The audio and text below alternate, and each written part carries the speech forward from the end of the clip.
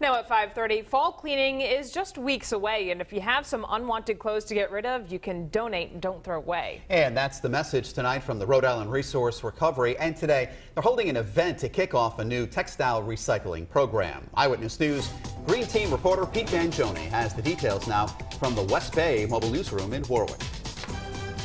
Here at the Warwick Mall, you can get rid of those old clothes and win a prize at the same time.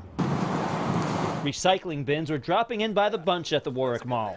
People who throw their old duds in one of these bins get more than just the satisfaction of helping the environment. And they'll be entered in a chance to win a Warwick Mall gift card for either $1,000, $500, or $250. Crystal Noiser from Rhode Island Resource Recovery says just in time for back to school, they are teaming up with 8 clothing donation and textile recyclers. They are located in the Warwick Mall parking lot between Firestone and Target.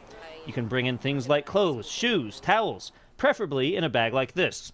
As long as the drop-offs are dry and odorless, the condition of your donation is not important. We're trying to make sure that people also know that they can donate their not-so-great clothing, anything that's stained, torn, ripped, out of style. Ann DeLisi of East Greenwich was one of the first to show up. I didn't know how to dispose of these things, and I saw an article in the paper, and here I am.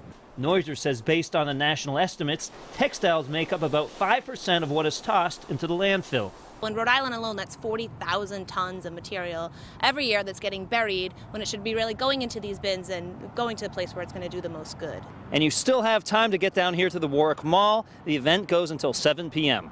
I'm meteorologist Pete Mangione, Eyewitness News.